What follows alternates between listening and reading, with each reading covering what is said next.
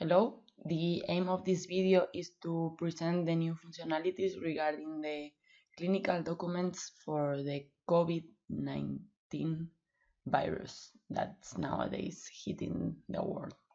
So first of all, we should go to configuration, to department examination administration, and we've created a specific COVID-19 department where we have attached or assign the clinical documents developed specifically for this crisis. So once these documents are assigned to our department, we just have to look for a patient, go to their health record, and I'll open an encounter using these fast accesses.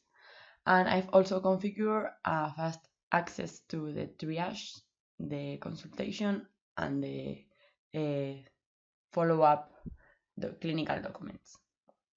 Other way of accessing is like going here, other departments and their examinations, and if we look for our COVID-19 department, we can find also the documents there. Let's go with the triage first. So we can see that here in red there are some recommendations or actions that should be taken.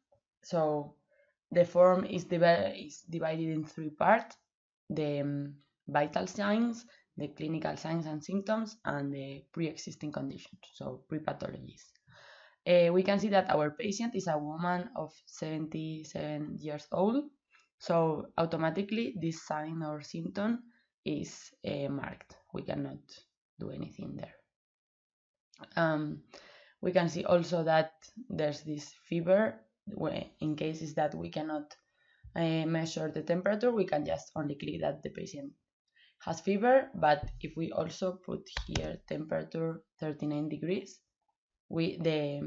this field is automatically marked. Another signs we can mark are the cough, and so while we are marking different signs or symptoms, different advices or recommendations are popping up. So when we were only clicking for fever and above 70 years old, there's it's not necessary to perform a test, because also the number of tests available is limited, so we have to only perform tests on people that really need it. And the advice is like to treat in quarantine at home for 24 hours. I mean, constantly keep the patient at home in quarantine until he stays 24 hours without symptoms. These advices come from the advices by the World Health Organization, and also it's from its country specifically. If we click on cough, for example, we can say that this patient might be a coronavirus patient, so we should perform a test, but still he can stay in quarantine at home.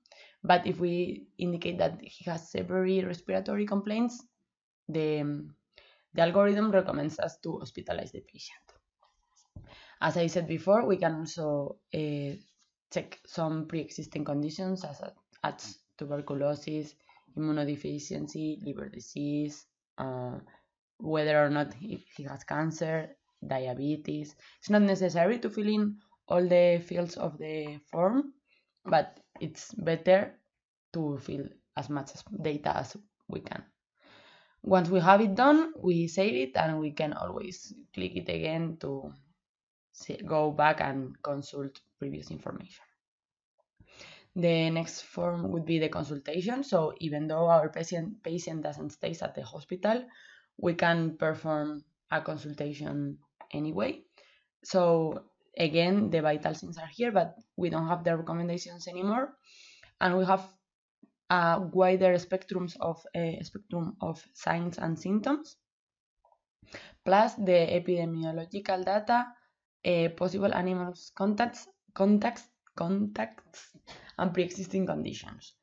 All this data is here to be able to analyze the spreading of the virus afterwards, and has as much information about how the virus spreads and goes from one patient to another, or also from animals.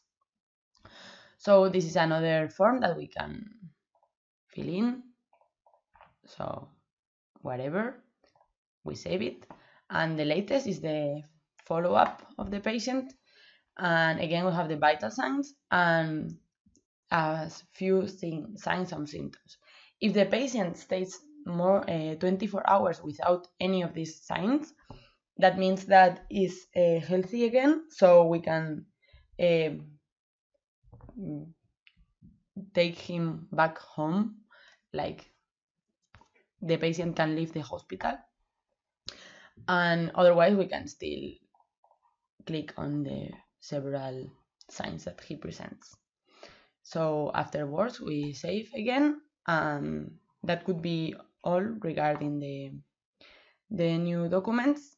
One more thing is that will come up in the following days is like we are going to implement an automatic detection of like no signs and symptoms for 24 hours. So if the doctor fills in this document and the day after he fills it in again and everything is no, and in the previous consultation it was also everything no, the program will automatically detect that the patient is healthy and he can go back to his home.